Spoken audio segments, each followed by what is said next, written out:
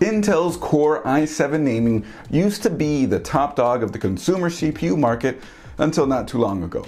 First launched about 12 years ago, back in 2008, these reigned as the supreme processors for gaming and even workstation use for consumers for, well, forever, pretty much. Well, let's have a look at how that architecture holds up in 2020. My name is Chris, this is Coalition Gaming, and today I'll be your computer technician.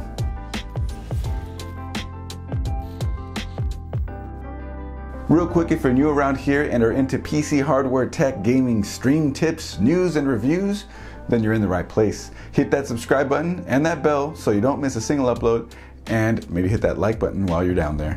Anyways, let's get to the video.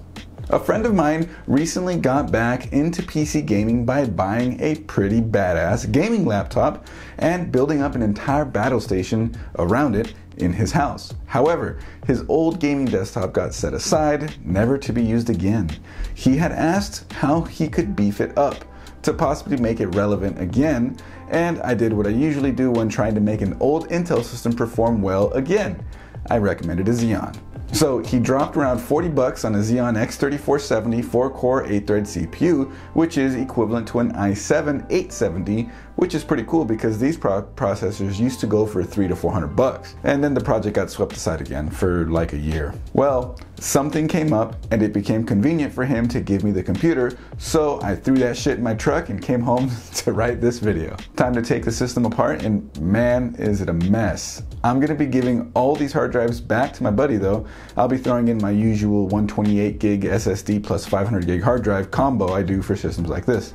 Anyways, digging into the system, I discovered rediscovered since I originally helped him build this, an i5-750 quad-core, 8 gigabytes of DDR3 RAM, a gigabyte GA-P55UD3L motherboard, a GTX 560 Ti, and a Roswell Green 700 watt power supply, all housed inside an Antec 902 case.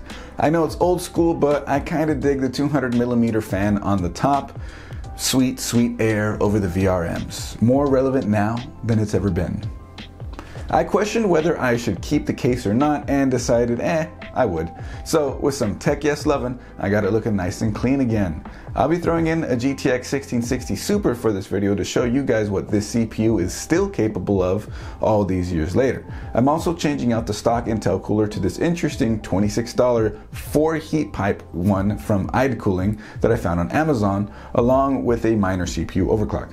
Regarding that overclock, I'll leave a link in the description down below from Tech Yes City on a tutorial of how to overclock one of these processors. Threw some new fans in it as well, and off to the races we go. So let's get to the benchmarks.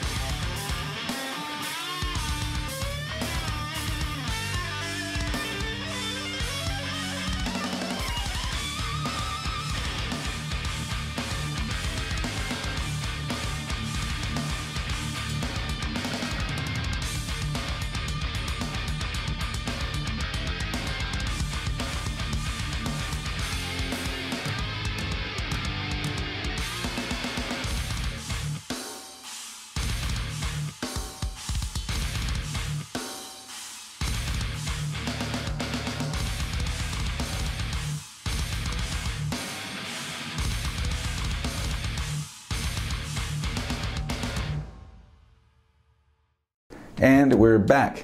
If you wanted to see how the 560 Ti that was in the system holds up in 2020, drop a comment down below, let me know. Also, what do you guys think? This thing can still pull, right?